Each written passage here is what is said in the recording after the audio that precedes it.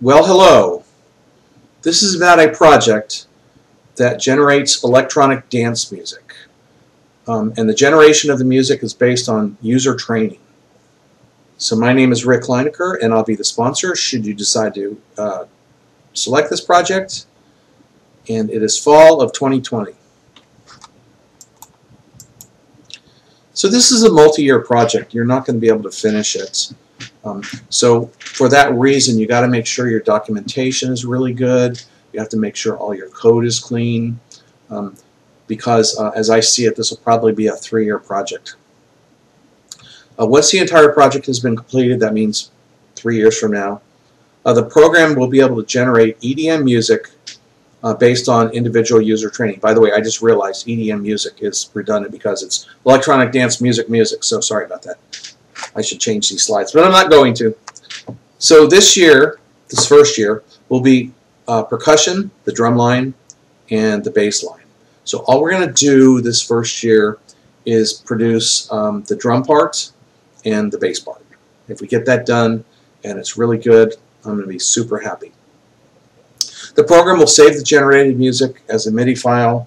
MIDI file is this really generic, old format. Now I wrote a MIDI library, so I've got a C# MIDI library that you can use.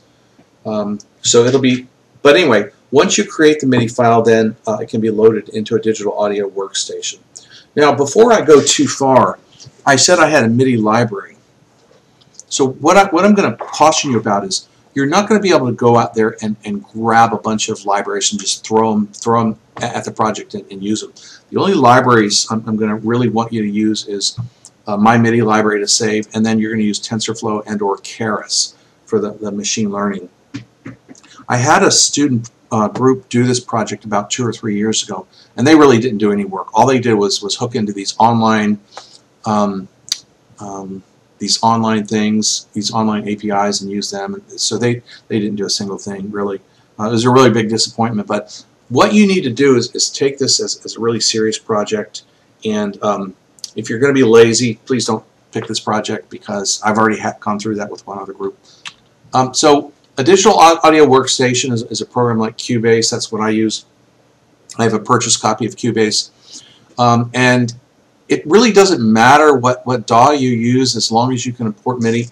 So essentially what's going to happen on your final presentation for the committee, you're going to use the software, and you'll have your trained for your individual taste. So you're going to go ahead and create a MIDI file, and then I want you to go ahead and load it into the DAW and play it for the committee. And then what we're going to do is take someone else's training and create another one to show, and then load it into the DAW, and then show the committee how these are 2 different pieces based on individual preferences. So that's really the point of this whole project.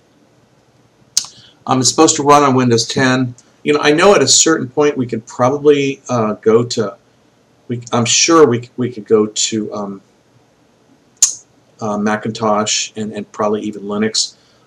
So for that reason, what we should probably do is try to keep it as close to .NET Core as possible, so that when we do, you know, years down the road when we go to Macintosh and or Linux, we can easily do it.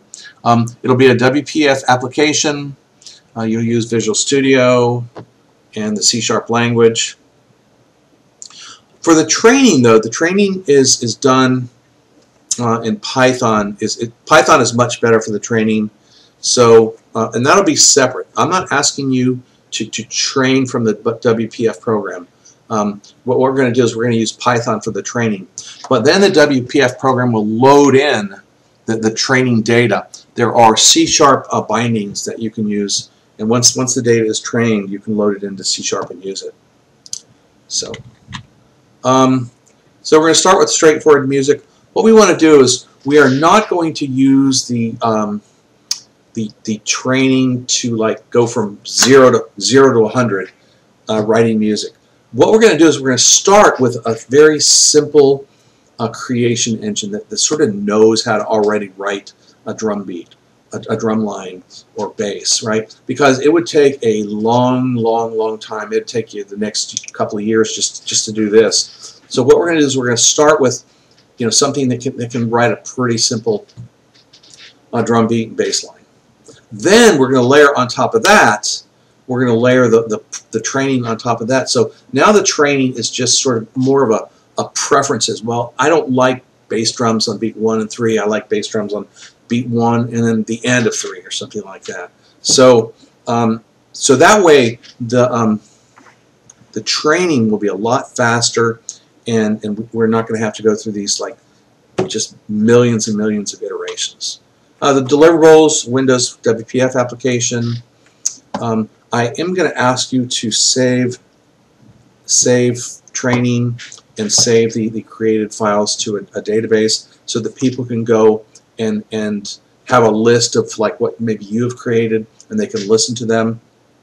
So there will be a remote database, and I'd prefer it if you just did a mern or mean or fern or whatever, so one of those. And then that way on the website I can go, and with my WPF app I can create it, it uploads to the website, and then people can listen to it. Also from anywhere you can go ahead and pull in your training and then go ahead and use the app. So it's a pretty simple explanation, and that's really what I'm looking for.